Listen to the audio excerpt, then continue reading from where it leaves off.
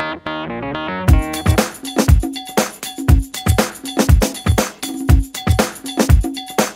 guys, this is Sarah with Future Dreams to Reality, and if you haven't noticed already, I'm looking at my peas, and it is the 5th of January. I meant to get out here right before New Year's to film an update, but things got busy and I didn't get out here, and I really wish I had. I have some pictures of them in full flowering mode. You can see the remnants of some of them, but they've been really damaged by all this unreasonably cold weather we've had. It got into the teens the other night, which is pretty unheard of.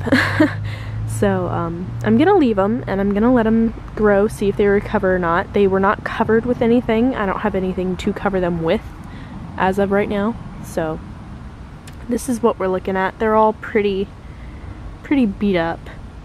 The one tall guy is wilty, but he's still there, he's still holding on. I've got some flowers that look like they're okay. I'll try and put in the pictures I took from my phone, but this is what we're looking at. So yeah, I'm sorry guys, but I guess this cold weather decided to surprise us. But on the other hand, look at all that, even with all this cold weather. So I'll make another video about this, but that's the peas, that's what we're looking at. So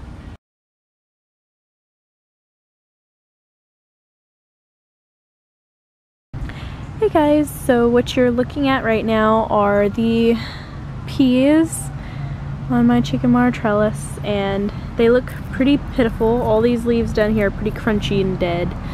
All of the stems are laying over, wilted from all of this super cold weather. But there's one thing I wanted to show you, and it's that. And I really thought this was part of the tops that were laying over, but I was wrong. And I've never seen peas do this, and I'm not sure if it's natural or not. Let me see if I can get any closer in here. But you see the main stem right here. It branches off into the one with the dead leaves in the very middle of your screen, but it also has these new shoots, and this is one of them. And I'm really interested to see where this goes, because this is not the only plant with it. This one has it, that one has it, and that one has a little bit of one, and then both of these have new growth on it. So I'm glad I left these in the ground. We're gonna see what this does. Oh, I forgot to say what today was. It's January 27th, so almost time for me to upload this video. I have a little bit of footage from the beginning of January that I haven't uploaded yet, so I'm gonna compile these two together and we'll see where it goes. I'm really interested to see if those will take the place of these and produce in their place. So if I can actually zoom out here. But yeah, so I'm really interested to see where this goes. So yeah, thank you guys for watching, and I will talk to you guys later. Bye. On a completely unrelated note, my red clover is doing amazing.